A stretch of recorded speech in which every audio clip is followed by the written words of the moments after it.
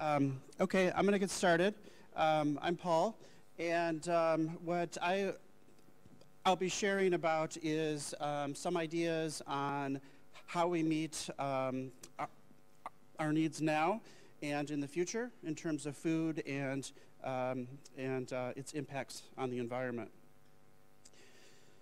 So a little bit of context.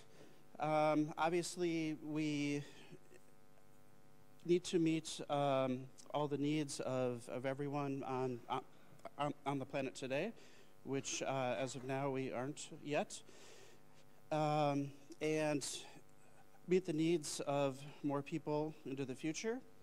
That becomes more challenging as more and more people around the world are eating meat, in that it takes a lot of feed and land, of course, in order to feed all the cattle and chicken and goats, etc. Another thing about agriculture is that it has a tremendous impact on our climate, on water availability, on water quality.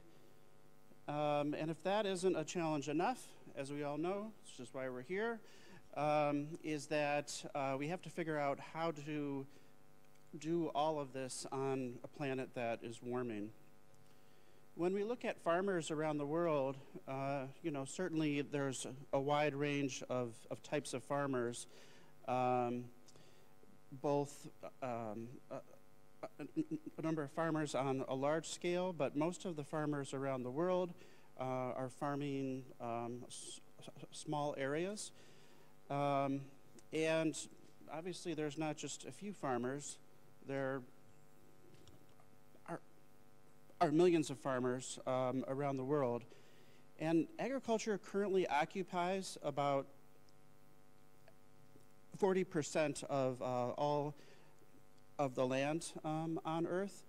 When you add up all of the pastures, that's about the size of Africa. And when you add up all of the croplands, that's about the size of South America. And what this slide here shows is just how just in the croplands, how they have increased over time. And nowadays, most of the agriculture is expanding in the tropics.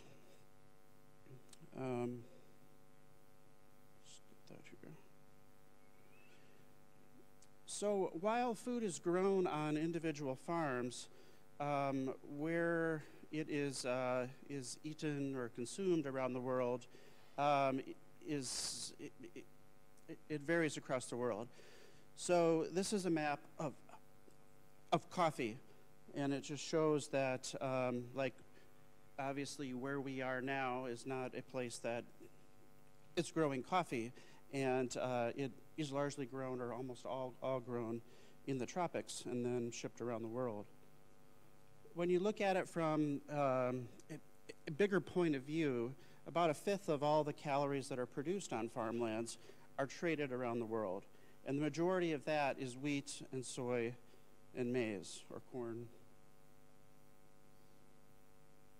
So what I'm going to talk about here is something that I and my colleagues and a number of other people around the world are working on, where we look at some of the really big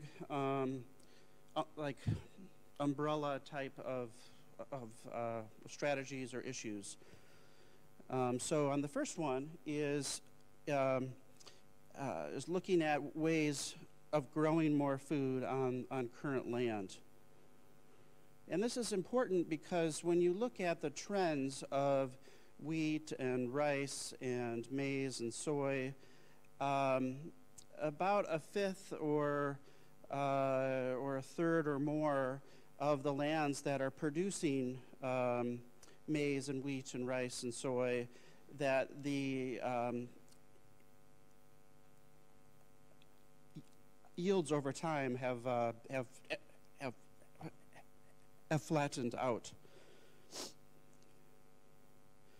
So what we've done in some analysis is looking at, instead of identifying ways of increasing yields where the yields are already high, say in Europe and in the US and Canada, Brazil, we said, well, what would it look like if all those areas that aren't in dark green, where our yields are already fairly high or very high, and what if we brought up all of those areas that have smaller yields up to like at least a middle range. And so we found that, at least in terms of calories, which is not the same as health, I realize, and food security, but you could have enough calories for a tremendous number of people. Like it's a similar amount to all the people that are currently undernourished. And the majority of those opportunities certainly are parts, as you can see, in Western Africa, Eastern Europe, and a few other places around the world. And this is just a graphic of something that we had done with a number of colleagues at National Geographic, where if you zoom in on Southern Africa, those areas that are in brown are places where all the yields are much lower than what is possible in those in those areas.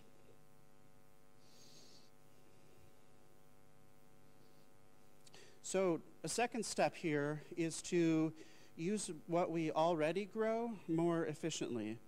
And what I'm talking about there is that more and more of what we eat and what looks like on our plate looks less and less like this, and more like this, which is fine, and it just is good and tasty, but it has a tremendous amount of impact on the environment, both in terms of our climate and in terms of the land and calories that it takes to use as feed for our animals.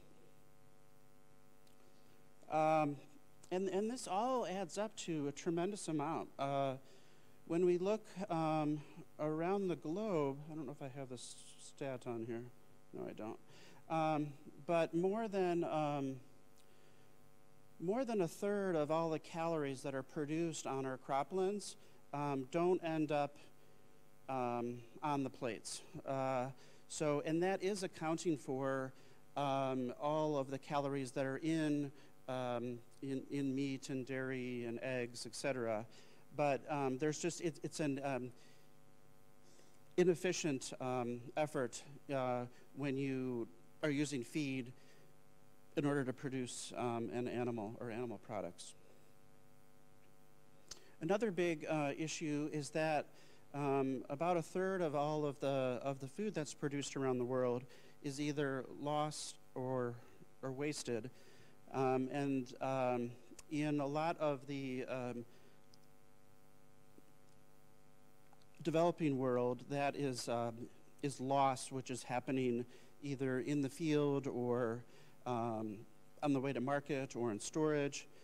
And then in other places in the world, like in Europe and the US, most of that is waste, which happens in the cafeterias and restaurants, at the grocery stores, in our refrigerators.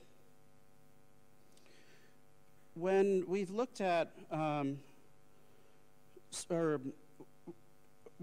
when we looked at the amount of land that is required for the waste that we have, and we had done some analysis in the US and China and India, and actually for a number of countries around the world. But we did this analysis to highlight that that all waste is not the same. So, for example, even if you waste a small amount of beef, it has much more impact in terms of the land that is embodied in the beef as compared to a kilogram of wheat. And it's similar if you are looking at rice or maize or other crops as well. So a third area I want to talk about is that is identifying opportunities to grow our food more efficiently. So around the world, our use of water around the world, about 70% of all the water that's used around the world is for agriculture. And the majority of that is in a small set of countries and for a small set of crops. And the reason that I highlight a small set of countries and a small set of crops is that when we're looking at impacts on climate, impacts on water availability, water quality, habitat, is generally explained by a small set of places around the world and a small set of crops or livestock. And the reason that that's important is that in order to affect change around the world, we have to have at least a decent amount of focus in those areas on that food that is produced in those areas. In terms of the quality of the water, globally about half of the fertilizer and manure that's applied ends up in the crop at the time of harvest.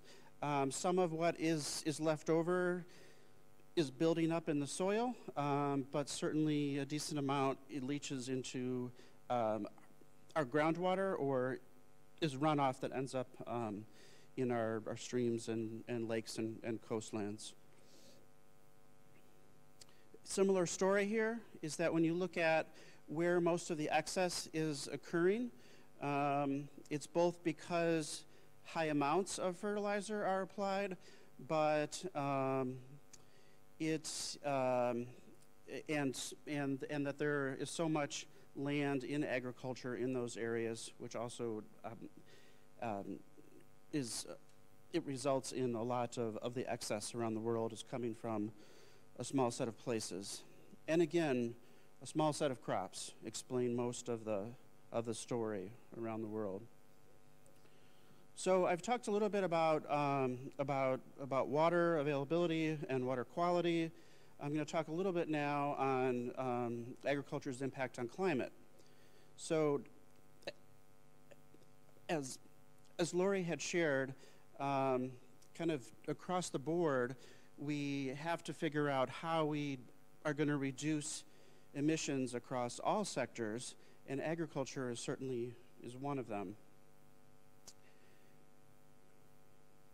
And agriculture, it currently accounts for about a quarter of all of the emissions on the planet. In the past, it was largely loss of forest in the tropics for expanding agriculture, but now what's happening is over time it's become a slight increase from impact of how our agricultural lands are managed and a decrease in the impact of loss of forest in the tropics elsewhere. So while on one hand it seems like a good story, if you look at the overall line, it's still increasing and going up. It's not flat or going down. So when you look at the sources of agriculture's impact on climate, one of the big ones is methane that is produced by our cattle and sheep and some other animals as well. So in our beef and dairy, there's a high amount of, embodied effect on the climate that is in those in that food. When you look at croplands, rice actually accounts for about half of all the emissions. And the reason that is that one of the ways of growing rice in most of the areas where it's grown is that it's flooded. And similar to like a wetland area is that when you have a saturated soil, it's anaerobic, you end up having a processing of the carbon, and it's released as methane. And then, although only a small amount of area is being cleared for agriculture where there is peat in the soils, or the soils are peatlands, it has a very large impact. And the rest is a small amount, or a smaller amount, that is from excess amount of fertilizer. I mentioned this about rice. I don't need to cover it again. When in peatlands, I said, even though it's a smaller area across the globe, it actually has a fairly big impact. And that's because the amount of impact per area, in that there is a tremendous amount of carbon that's stored in the peatlands. I'm sure for everybody here, I'm stating the obvious, but and as the case of water availability and water quality, a small set of places and a small set of commodities like oil palm are driving most of the forest loss, and in this case, and the draining of peatlands. From our fertilizer, a small amount of what is applied ends up as N2O. When you look at where that occurs over the world, it certainly is similar in that it's a small set of places around the world, small set of crops, and a few years ago we had done an analysis that kind of takes what was done in the IPCC to, I guess, another step or advancement. And when we had reanalyzed all the data, what we were seeing is that the amount of N2O emissions is not just a coefficient that is a function of how much is applied, but actually the more that you apply, you start to get a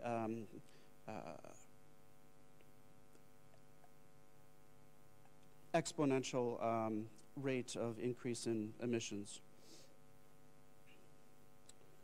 So we've summarized a lot of this in a paper. A number of the slides that I've shown are from that as well.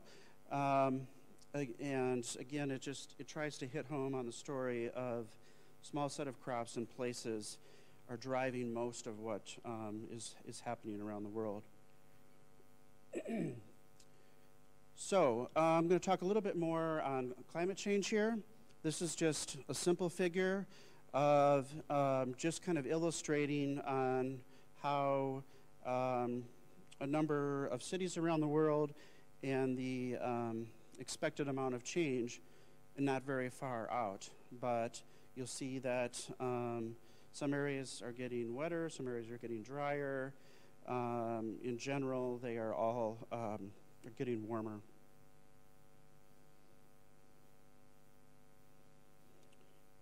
When I saved this over to PowerPoint, it got pretty ugly. So what we generally see around the world is that in the future, there's likely to be less of an impact on crop production in the north, and in some cases already a little bit of increases as a result of climate change. But in the tropics, what we are generally seeing now, as well as what's estimated into the future, is more of a negative impact on croplands. So in places like in the US, not sure what's going on here. Okay, so in places like in the US, what we've seen is that while there has been an impact on climate, is that our rate of increase in yields as a result of better seeds and fertilizer practices, et cetera, has been able to offset the impacts of climate change. However, that's likely not to always be the case. And when we've looked around the world, we've seen that our climate change has already had an impact on our yields of a number of crops. I have too many maps on there. Apologize. I'll change the slide in the future. But what we see here is that for like barley and cassava, that in general, we've already had enough change in our climate from the 1980s that it has had a negative impact on our yields.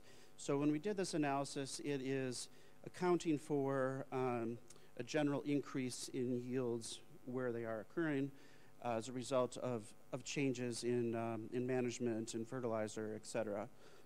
So what we tried to show here was just the impact of climate. And most of the calories that are consumed around the world are rice, which is in the upper one, and wheat, which is in the right-hand side. And what we're seeing is that we've already had enough of a change in climate that it is impacting our yields for rice and wheat, most of where they are grown around the world. Some cases it's a little bit, some cases it's a lot, but in general it's a negative story. So in addition to a shift in the mean climate, obviously there's another story, is that we're seeing more and more extreme events.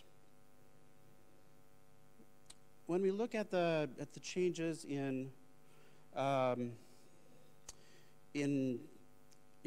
variability, and we've looked over time, what we've already started to see is that there's about a third of the year-to-year variability in yields is tied to variability in temperature and moisture. And I think that's a pretty small or a pretty low estimate, in that when we did the analysis, we only looked at a small set of factors of temperature and precipitation.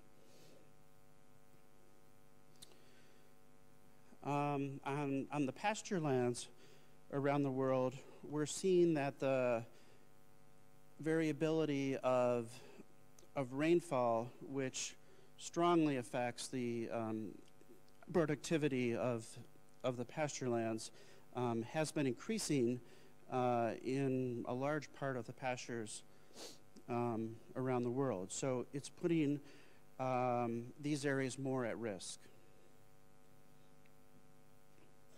More and more, what people are starting to do is to tie what we're eating and its impact on our health and climate. It's not, they are not independent. So if you look at like a serving size of a handful of foods, what we're starting to look at, and when I say we, it's not our team, but a large group of people, is looking at not only the amount of calories and carbohydrates and protein, but starting to look at a deeper level in terms of what are the micronutrients that are in these foods. This is weird. So then what we can do from there is we say, well, if we know how much zinc is in broccoli or in soy, etc., from there what we can do is map where is zinc produced around the world, or where is folate is produced around the world. You can then take it a cut further and look at, well, in terms of zinc, much of it is produced on, actually it looks like a fairly even spread across small, medium, and large farms for a number of micronutrients that is not the case, and is oftentimes is concentrated in small farms around the world. And how the climate ties into this is not only impacts on yields, but some studies have showed that increased amount of CO2 in the atmosphere has a negative impact on the amount of zinc, iron, and protein and folate that is in the crops. So ultimately, while just check the time here.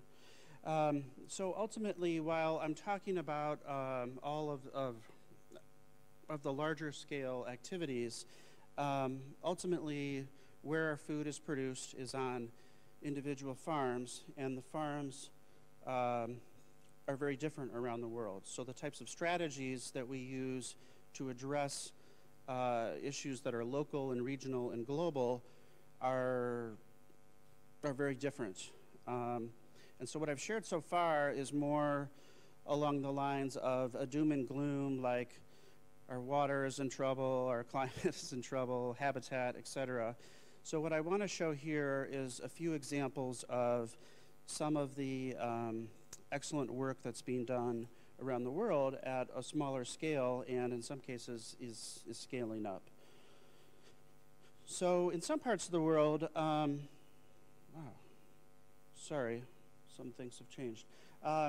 So what we're seeing in some parts of the world is use of technology is making it much more efficient in terms of fertilizer use and water, and as a result, you can get higher yields, more of buffering in times of extreme events, and the yields are higher, and the soil health is better. Obviously, that's all ideal if they are all together. Also, what we're seeing is that a tremendous number of companies, as a result of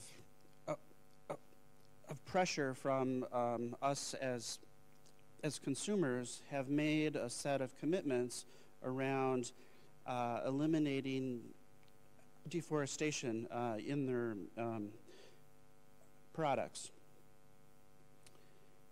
So the good news here is that since many of the companies work across a number of countries, if they are making a set of commitments that they are then monitoring and are successful at, we would be able to see a faster rate of change.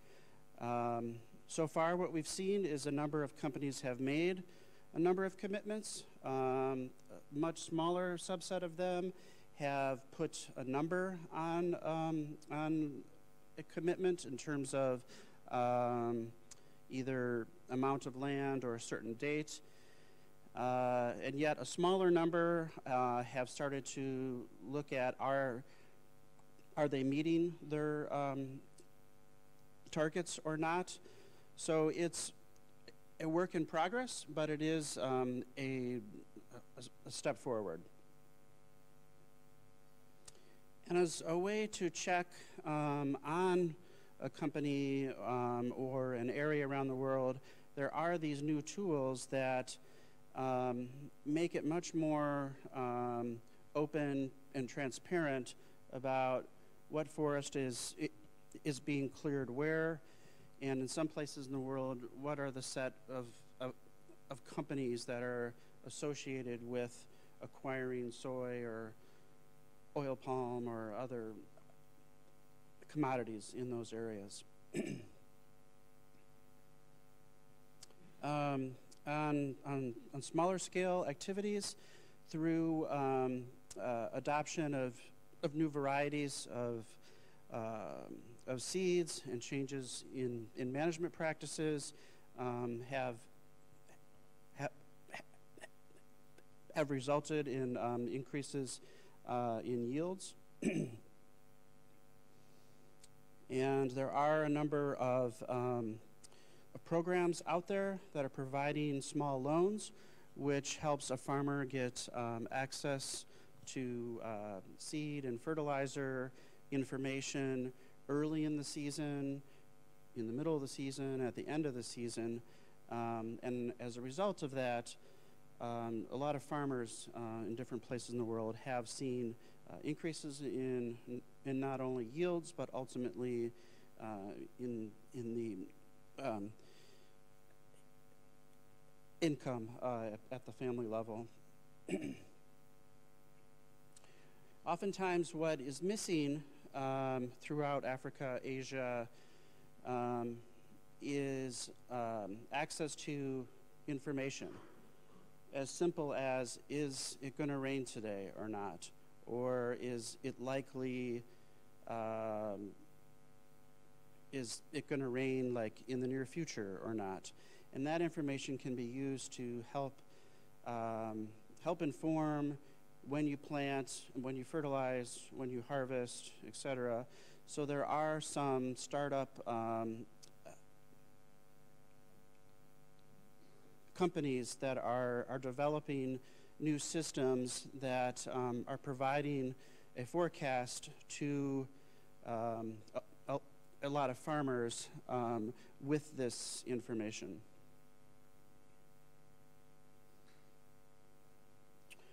We're also seeing examples of a change in how a crop is planted, which has resulted in more efficiency in terms of water, and the yields have been higher.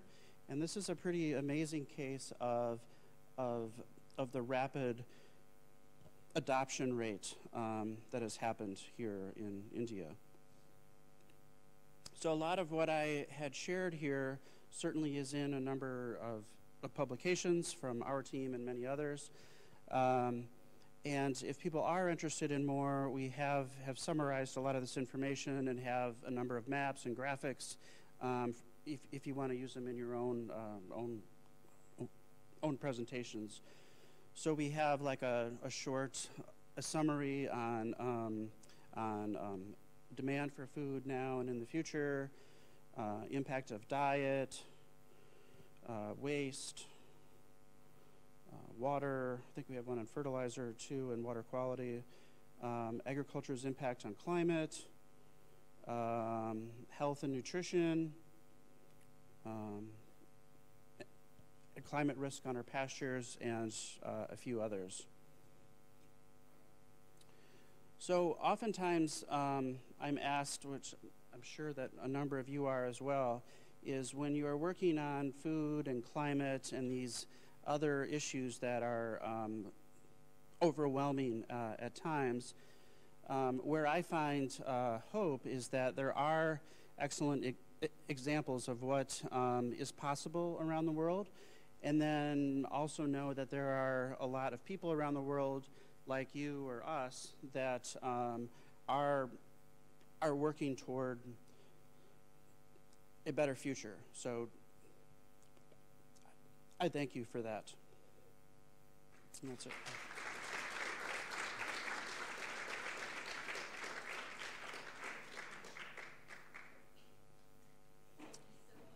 Yeah.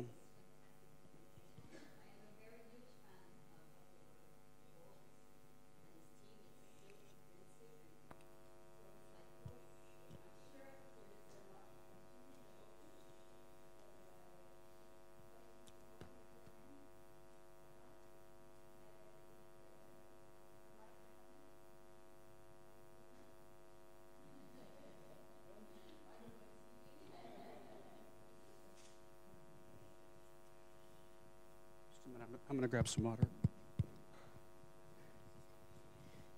Hi, my name is Sarah Shapiro-Bengtsson. I'm from the Technical University of Denmark. I have two questions. One clarification question. You mentioned you had a graph with the greenhouse gas emissions from agricultural management and from deforestation. Mm-hmm.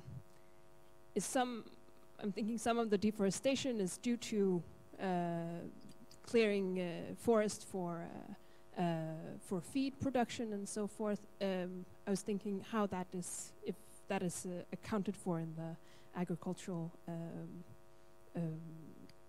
management part.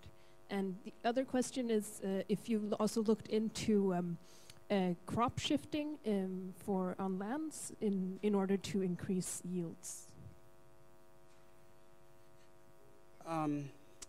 As far as the first question,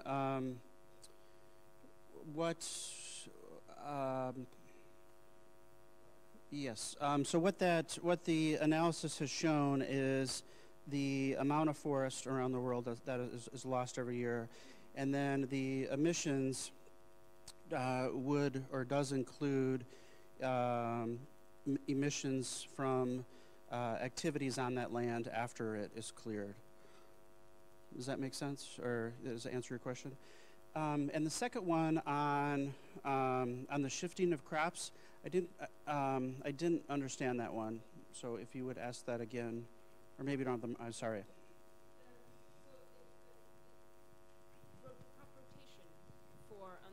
So crop rotation on the same land, if right. that has could have a benefit in yields from that land. Yes, and a great question. What I haven't shown up here, but is embedded in the analysis, is that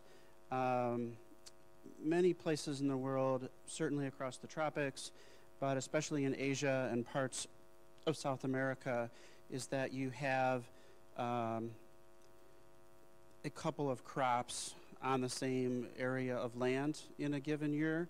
And in some cases that is rice that is harvested a couple times a year or 3 times a year.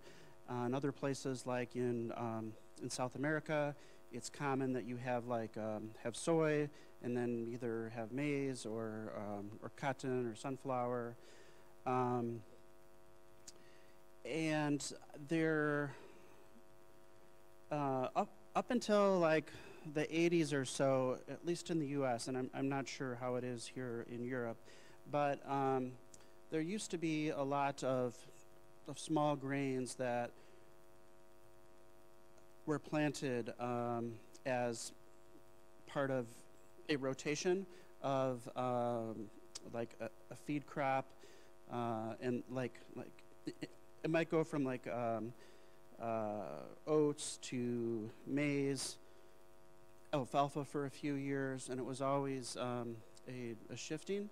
But certainly now that we've had such a kind of a high, like a set price and subsidies on maize and soy, it has driven a change in the landscape, at least in the U.S., and certainly we're seeing that in Brazil and Argentina as well, where it's more a commodity crop that is grown every year.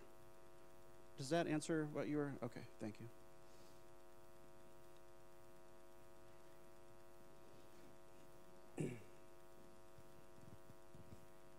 Li Shen from Utrecht University. I have a question about, I saw the slides when a large corporate move away from zero deforestation palm oil. Exciting to see, and I believe that will move things faster than government efforts. Many of those statements has been made kind of a couple of years ago. Have we, do we already know, is there evidence, what is on the ground, what is happening? Do we already see that the deforestation in Indonesia and in Malaysia has been kind of stopped by this forces? Yes, so excellent question, because it's one thing to make a commitment, and it's another thing to actually see it happen. I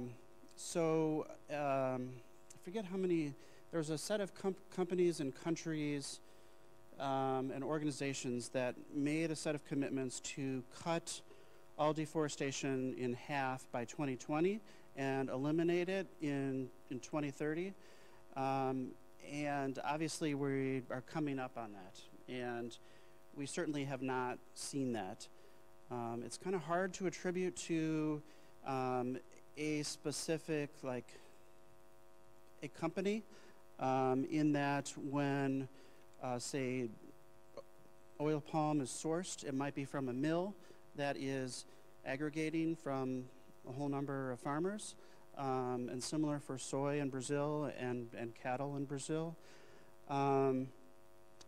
Now, we certainly have been seeing like a win in certain parts of the Amazon, certain parts of Indonesia or Malaysia.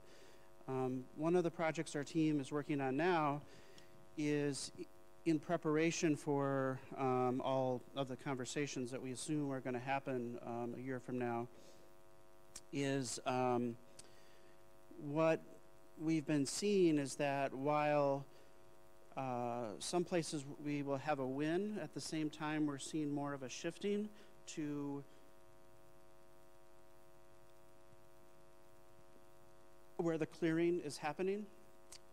So what our aim to do is to show that that what's happening is more you're seeing a shifting of where most of the clearing is happening in space, but the overall amount isn't changing that much. And then we kind of did a little thought exercise, and if you think through it, there can actually be a situation where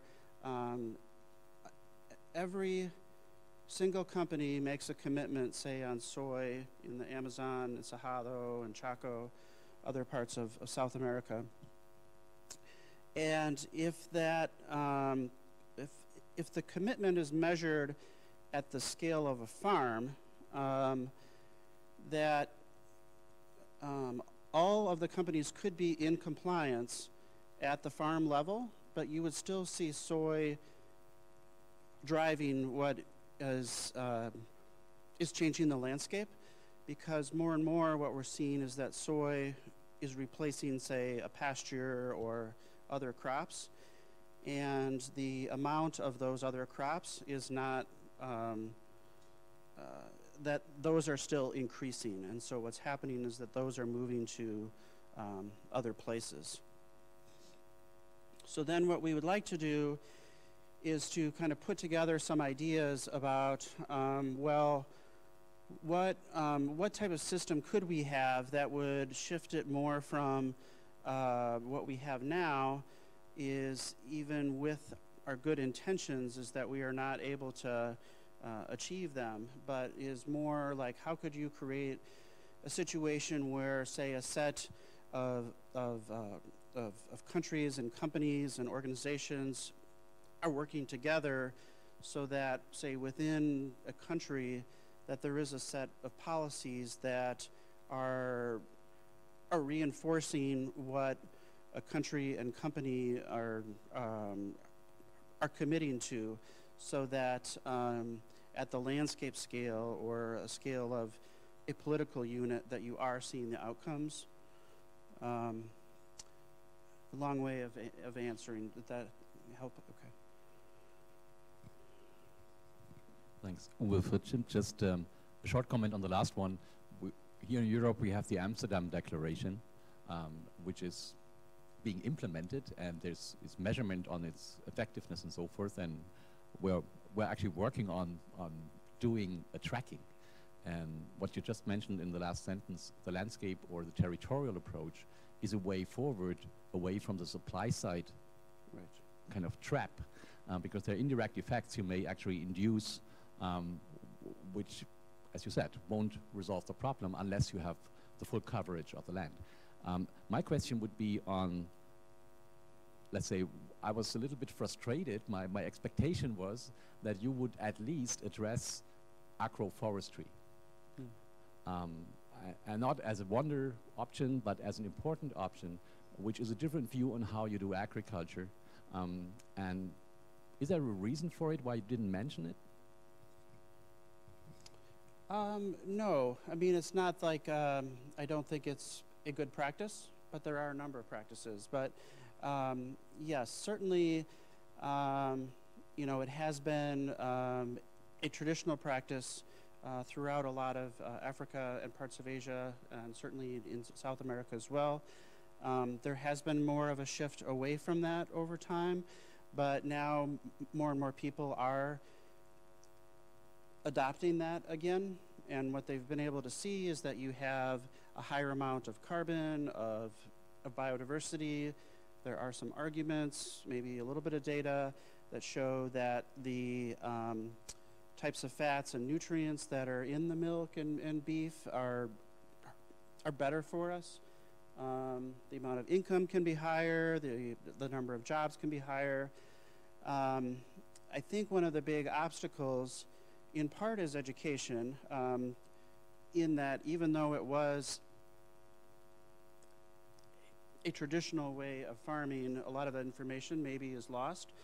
And then also, you know, it takes a certain amount of investment, and not just in terms of capital, but in terms of time, which of course affects, you know, the income. Because at least the examples that I've seen in Colombia and Peru and Brazil and Malawi, Zambia, Zimbabwe, you know, oftentimes you're not really seeing those high returns for like a couple of decades, at least in terms of the outcomes that you would maybe expect at the high levels. So anyway, I think that is a barrier. Another thing that I wonder about that as a strategy is I've never seen it on a large scale, which doesn't mean it's not possible. But the examples I've seen, you know, you have a rancher who's usually a man, and his kids or his dad, who have a herd, say, of 50 cattle, and move them every day. So it's a very labor intensive, and it would, I think, would be hard to do that on a large scale. Possibly I'm wrong, but most of our rangelands now are very extensive. So that is, I guess, another challenge that I see, but it could be that I don't know enough about it, which is completely possible. That as far as scaling up, is there a way to do it beyond small farm by small farm? Yes. I have a question. So you focus, sorry, I'm Julien Carré, I'm a researcher here in Toulouse. You focus on your talk a lot on the yield, and well, increasing the yield might require in the pathway that you present, increasing the energy, the fertilizer, the use of more complex seeds, giving a smartphone to every farmer on this planet, and putting some sensor on the farm.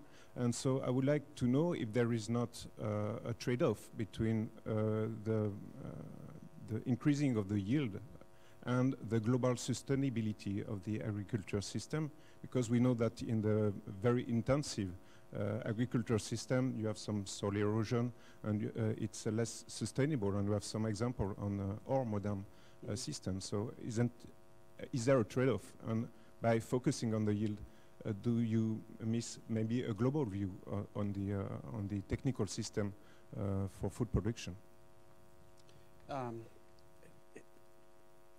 It's a great question. As far as what I was saying in terms of increasing yields in certain places around the world, those are, in general, are places where there is very little or no application of fertilizer. And so even small amounts, and since it's so expensive, say in parts of Africa and Asia, it generally is not applied the way it is say in good parts of South America, North America, Europe, where it is spread more broadly.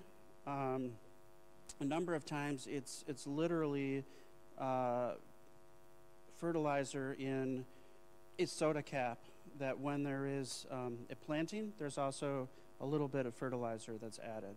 So it's a very small amount, and say if you're looking at impacts on climate, N2O, while it is a byproduct, I guess you'd call it, of application of fertilizer, the way the relationship is between the amount that's applied and the emissions, in many places where there's almost no application, is that there is such a small impact on climate. So in many places, that's not as much of an issue as, say a small change in China could have a huge impact, and that same amount of fertilizer change. So in China would have like 0 impact on the yields, but would have a big impact on climate. That same amount of application, say in Malawi, would have a very big impact on yields and a very small impact on climate. So that's maybe where a trade-off occurs. But you are right in that that there is always a trade-off of intensification and impact on the environment. And I think it is a false assumption that if you don't have intensive agriculture, you don't have an impact on the environment, because in many cases you might have just as much. It's spread over a larger area.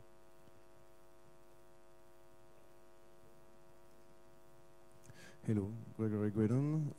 I work in Toulouse and I'm part of the association Toulouse in Transition. We are part of the Transition Network. The question that was asked before is pretty much what I think also. I'm very scared of what you have shown and the way your studies are going, because it seems to reflect what is going on around the world. I do have a conversion myself in agriculture, and we can, in your presentation, what you are showing is that one of the issues is the global transport also, but you are still not showing that reducing the global transport of food and nutriments all over the world would be one of the solutions. So to go back to local agriculture, to go back to smaller agriculture. One of the issues is to free seeds, to have a number of various seeds. The way you are showing it's still also oriented to high technology, where you are not mentioning low technologies that will be more sustainable. But everything that you are showing has a trade-off, as it was said just before, and you are not showing the orientation that will be more sustainable. And it seems has to be the direction still going on. It's really the business as usual. And it is scary for me. It's not on your fault, but it is. I don't understand why you are not mentioning permaculture, why you are not mentioning that smaller, more manual. Yeah, sure, but that's my question. That's why we don't see in the solutions to free seeds less fertilizer. Fertilizer is not the solution. Regenerative agriculture. So because for a soil to be able to produce its own fertilizer, so why are you not looking at this, showing this kind of solutions that really will be the sustainable way? What everything you are showing, from my point of view, only my point of view, is they take us to a crisis that is going to crush everyone. Mm-hmm. Yes, excellent point. In many ways, I share your fears. The reason that I generally don't highlight that is that certainly it's not the case with rice. But with the case with wheat, maize, at least where it is used for feed, and soy, and sugarcane, generally are happening on on larger farms, and in many places in the world there are fewer and fewer farmers over time. So I think maybe what is more of a solution is on how to bring some of the best practices that are being adopted and maybe have always been used on small farms to help improve health of the soil and maybe more efficiency in terms of nutrients, which may influence the amount of the fertilizer that has to be produced. I think there are more options of maintaining or shifting to smaller farms for fruits and vegetables, but our major grains make up like if you look at just even wheat, rice, and maize, that is 2/3 of all the calories that are produced on croplands. So as much as it is a trade-off, we need that kind of mass unless we stop eating our major grains, which is pretty unlikely. But I hear your point, and thank you.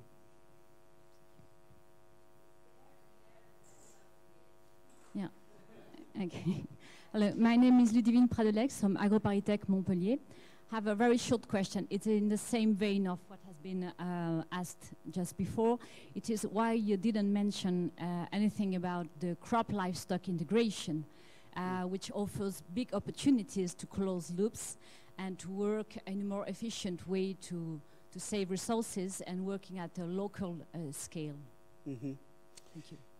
Excellent point, and I think maybe in many ways it's similar to a question earlier on silvopastoral systems or agroforestry. I think that as a practice maybe was more common in the past and now is being seen again as a positive way forward. It currently is at a smaller scale, so I think while those are excellent practices, I think the challenge is going to be to figure out how we are able to scale them up, either in terms of larger farms or more and more small farms that are adopting those